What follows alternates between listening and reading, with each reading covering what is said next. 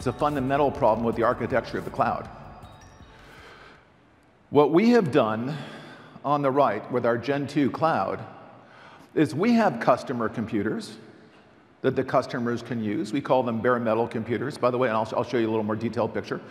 But you can have one customer in the bare metal computer. You could even have multiple customers in the bare metal computer. Some customers will choose to have that computer all to themselves. Some customers will say, well, I don't really care. I'm very cost sensitive. I'm happy to share the computer with other customers. It depends.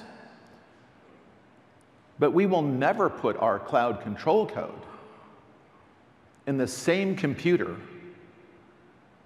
that has customer code. That creates an incredible vulnerability to our cloud control system.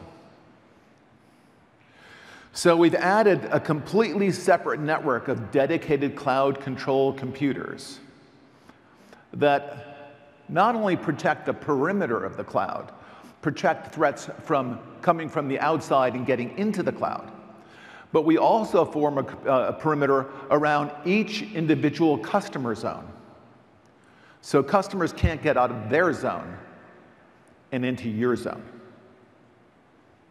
And they can't hack our cloud control computer because there's no way to access it. There's no access to our cloud control computer. They can't look at the memory. They can't add code. They can't do anything to it. It's an isolated network they can't get at. We can't look at your data, which is nice. But the most important thing, they can't look at our control code. They can't change our control code.